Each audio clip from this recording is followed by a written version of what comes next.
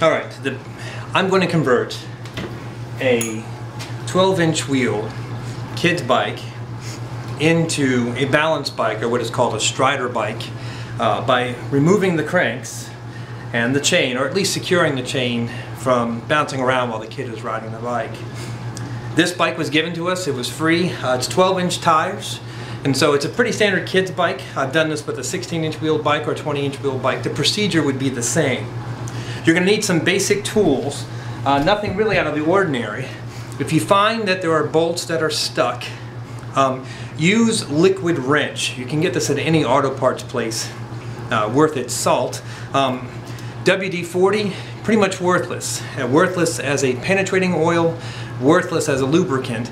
I know it's a household name, but don't bother with it. Liquid wrench is much, much better and about the same price. The basic tools you'll need some duct tape if you don't want to remove the chain. This will be used to secure the chain to the bike to keep it out of the kid's way and to keep their pants from getting greasy. A 13mm wrench, that will be used for adjusting the height of the seat when you're done. That's pretty standard. Usually the seat bolt is either 12 or 13mm. A 15mm wrench is used for removing the pedals and almost all the bolts that hold back wheels on the bikes, regardless of their wheel size. They use a 15mm wrench to secure the wheels in the back. On the front, it's sometimes a 15mm, sometimes a 14mm. If you want to remove the chain, my advice, spend $20, go to a bike store and buy yourself a chain removal tool. The way it works is just a simple vise that presses the pin out of the chain link and then can be turned around and press it back into place when you're done. Now, there's a bit of a trick to doing that, which I won't be covering in this video, but I've actually done it with this chain. And because I work on bikes a lot and have 6 kids, I have one of these tools. They're super handy, but you don't need it for this particular. It's an option. You'll need a large crescent wrench. This is not a small one, it's a fairly big one. Long handle, lots of leverage. You may need that for removing the cranks. And then 2 types of screwdrivers. A regular head screwdriver, this has a fairly small head, and then that's a number 4 Phillips head screwdriver, sorry, number 2 Phillips head screwdriver, and that is used for removing the chain guard, which I've already done on this bike. This will be used a little bit later on to finish removing the cranks. So our chain guard has been removed. I've put down a towel. It's an old bath towel that I put down, and this is done for 2 reasons. I love my wife. I don't want to make a mess on the floor. That's reason number 1, probably the most important. But also there are ball bearings on the inside of the parts of the bike that we'll be removing. And these ball bearings have a tendency to fall out and roll all over the place. The towel keeps them from rolling over the place. When you do this, you will also want a plastic bag, usually a gallon size bag or a quart size bag for the bearings, at least temporarily if you need it. And I'm actually going to take these things off. I'll reassemble them off of the bike to keep everything together, and I put them in a box and put them on a shelf and save them for later, because I want to reassemble this bike if my kid gets good at riding the bike without the chain and without the chain and crank.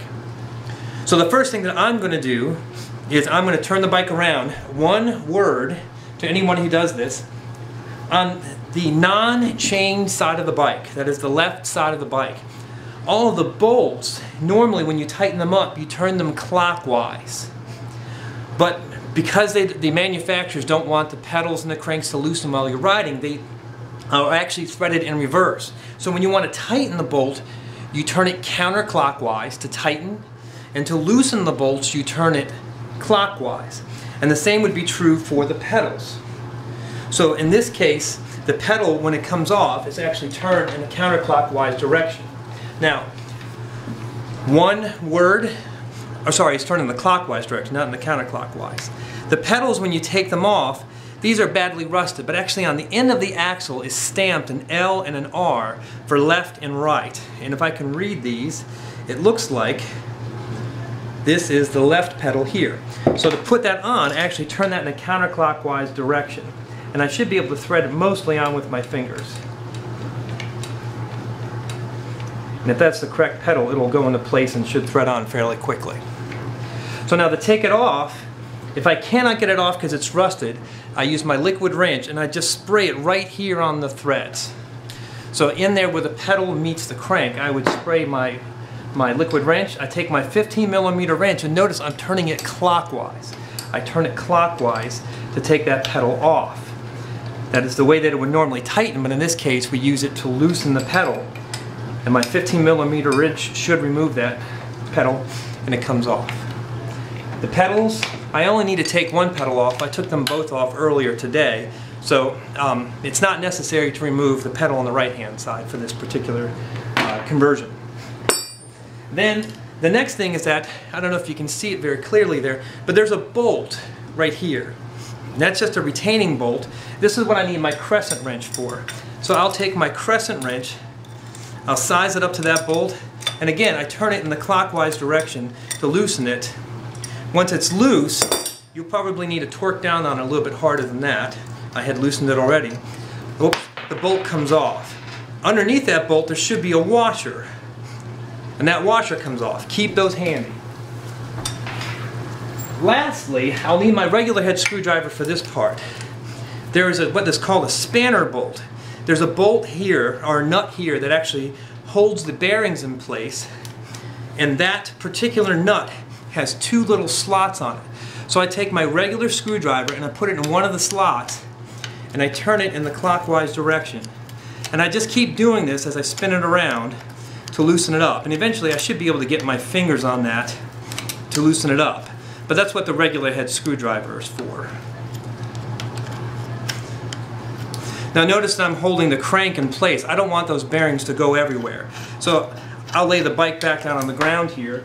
I'll keep those bearings from rolling all over the place, and I'll take that all the way off. Once that's all the way off now, I should have my bearing retainer, a washer, and then the lock nut. So 3 parts to that. And now there's a bearing inside of there. I'll just use my regular head screwdriver to very gently pull that out. The bearing race will come out.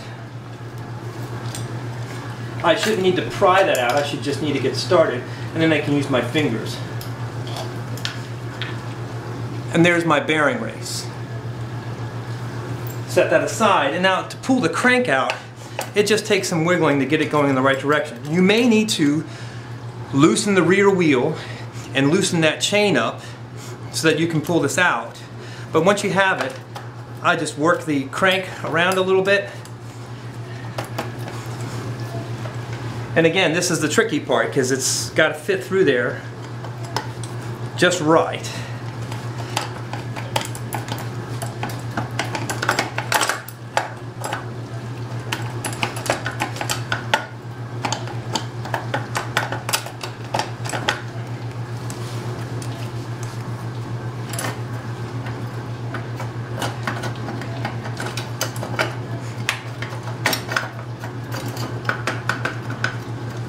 There.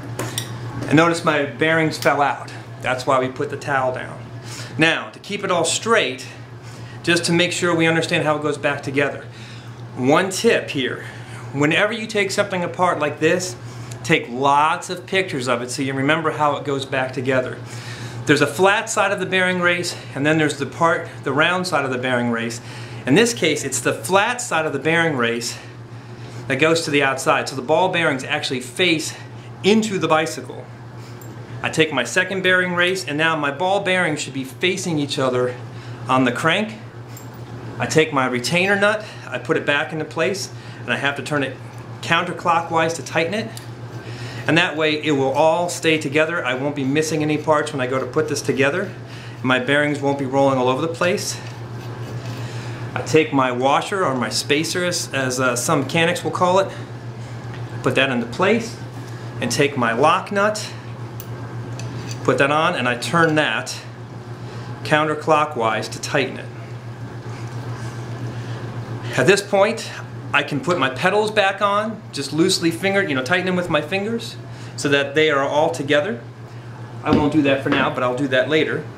And now I'm pretty much done, except I've got this problem with the chain. The chain is just kind of hanging there and it's in the way.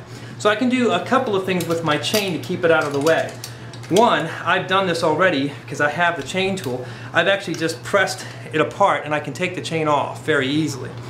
If you don't have the chain tool, or if you don't have the time to do that, you can take your 15mm wrench, and it should be fairly easy to use that 15mm wrench to get the nuts off the rear tire. That's the nut for the training wheels that used to be on here. And nothing special about these nuts. They loosen and they both loosen in the counterclockwise direction. Now I'm going to take the nut off. And I don't need to take it off, I guess. I just need to loosen it so that I can move this the wheel back. The wheel should move back here. Oh, I forgot one bit. There is a coaster brake set back here, and to loosen that up, I have to use a Phillips head screwdriver to loosen that coaster brake. That screw comes apart,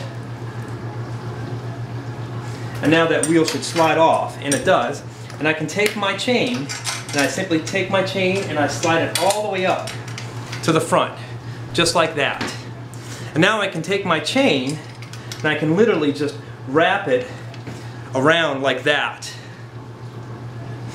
so that it's up and out of the way. I take duct tape and I wrap it around there to just keep it out of the way and to keep the kids' pants from getting greasy. If I really want to save my paint job, I can simply wrap the paint first, the painted surface, with the duct tape, then put this on. Electrical tape also works fairly well for this.